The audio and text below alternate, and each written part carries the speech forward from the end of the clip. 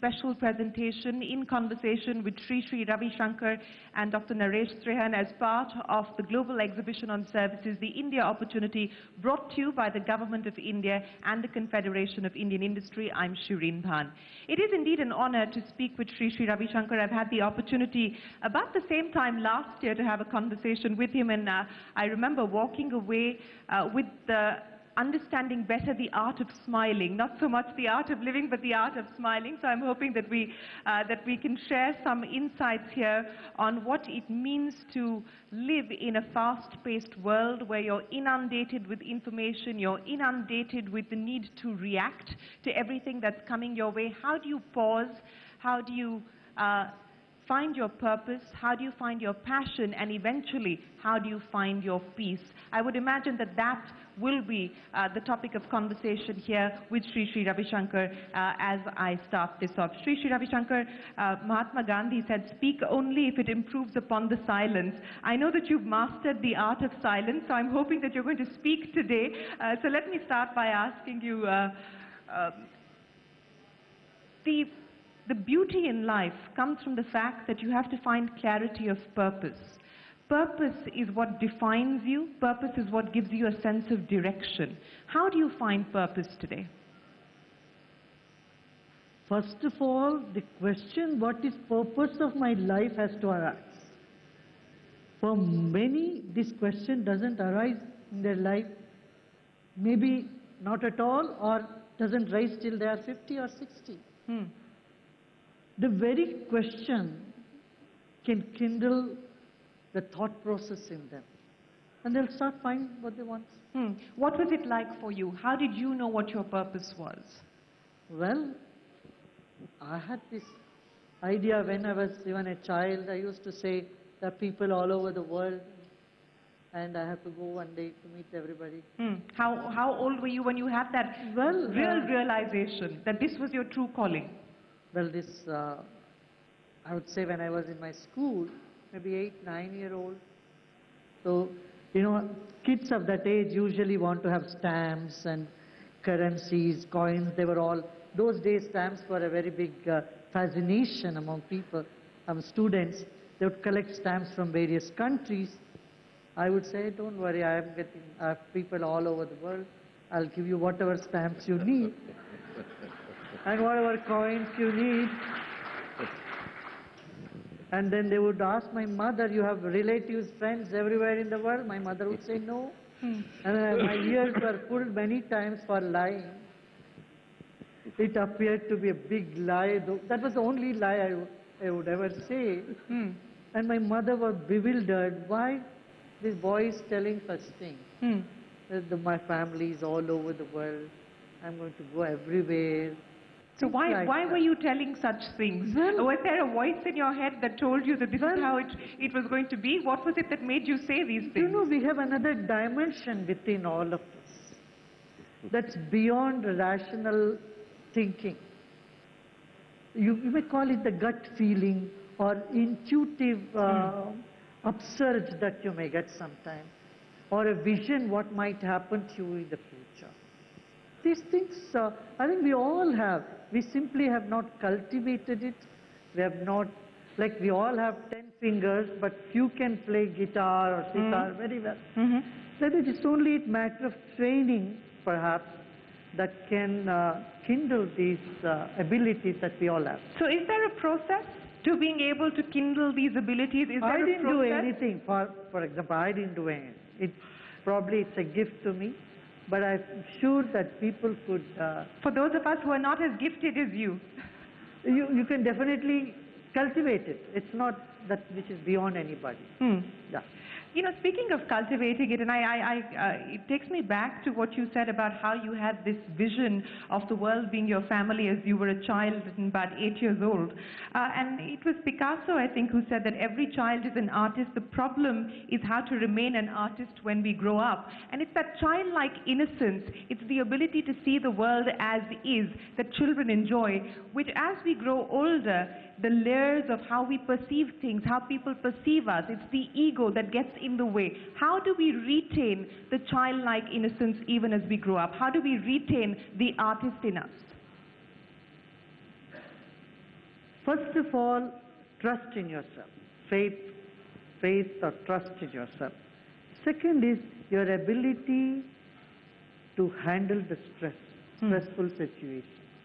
Your ability to take criticism and your ability to feel connected with everybody irrespective of what the response or reaction from others are. Okay, so that's three things that you said. So let me pick up on each one of those one by one. What stresses you out? Does anything stress you out today? Stress is, too much to do, too little time and no energy. This is the formula for stress. So do you feel stressed or not? Do I look stressed? No, you're smiling. Come on, there are some things you can look at somebody and find out. Come on, use your intuition here. Okay, I'm using my intuition. So you're not feeling the stress. But Dr. Trehan, are you feeling the stress?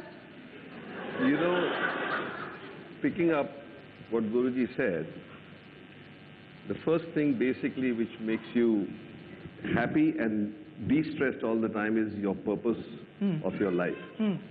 Once you've found the purpose, half your problems get solved right there. The second thing is how you dream, how you take flights of fantasy, and with what integrity you pursue it will be the rest of your life.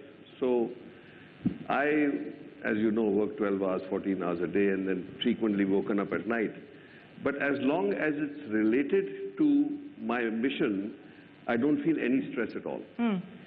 It's dealing with the vagaries of life outside of your mission, of your stream, that does produce the stress, because you cannot be detached from your environment. Right. So, talk about negative energy, positive energy. What was just said was, as long as you are experiencing and exuding positive energy, you will not feel stress and you will not be miserable. Right? The moment negative thoughts come in your mind, that's what not only stresses you, but your environment. But the difference is, if you encounter a person with a negative thought, don't get upset, don't react, like he said. Why? Because you are experiencing him only once. He's experiencing his whole life of negativity, so you pity him, you don't get angry with him. That's the formula which I've adopted in my life to stay quite happy, quite cool, and I don't react and get stressed from all these things. And I think you've hit the nail on the head. If I were to pick up on the point that Dr. Trehan made there, the sense of detachment, that to realize that you can only control your actions, you cannot control what somebody else does, you cannot control the external, you can only control the internal. How do you hone that skill? Well, broaden your context to life. It's just like a doctor walks into a hospital and he sees a patient and he knows they are patient and he cannot get upset over the patient. Like a psychologist walks into a psychiatrist's ward and whatever they are speaking, it doesn't touch him, it's immaterial to him. So he doesn't get upset over the patient. So whenever someone is stressed, someone is agitated, someone is not behaving in a civilized or cultured manner, you have to see them as patients. And you should play the role of a doctor if you can, otherwise at least as a nurse. Since we're talking about playing the role of doctors and nurses, one of the criticisms of modern medicine is that it sees patients as their symptoms. It sees them in parts. You have a headache, you have a leg ache, you have a heart problem. It doesn't look at the holistic picture, and that perhaps is the message that Sri is also trying to allude to when he says broaden the context. As a firm believer in the magic and the principle of homeopathy, which actually says that there should be individualization, i.e., I'm different from you, I'm different from him, and hence my remedy is different from yours. Is that now going to be the way forward when you integrate spirituality, modern medicine, alternative medicine? What is the road ahead as far as medicine is concerned? What you are alluding to basically is that the human being is half physical, half mind. Okay. What Guruji was talking about, we had this conversation before we came here, that you align your body, your chakras, whatever name you want to give it, has to be in balance. And to bring it in balance are the techniques that are taught by Art of Living, by Guruji, Sudarshan Chakra, Sudarshan Kriya and all that. Now, whatever form you use to reach that level of we describe it in modern medicine as the synchrony of sympathetic and a parasympathetic tone. Sympathetic tone is what we describe as flight from fear. You're always ready for anger, fight something, be prepared. And parasympathetic is calms you down. So if we use, and modern medicine is, you have a disease, let me give you something from outside to fix it. Either it's a poison or you cut it out or you put radiation. Very, very effective, very traumatic, very expensive.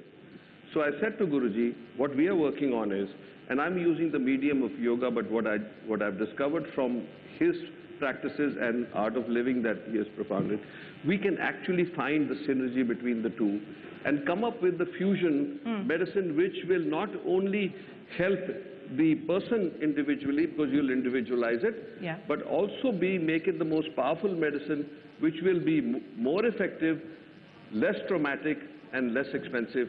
That's what India needs and 4 billion people around us need. So it could be that if our collaboration, if we can collaborate and make a whole holistic approach to it and create, I call it the fusion of the new Indian medicine, which will come out of India in my belief. It'll happen in the next 5 to 7 years and it shall rule the world by way of providing that combined approach to every individual where you're not only treating their body but their mind and soul also.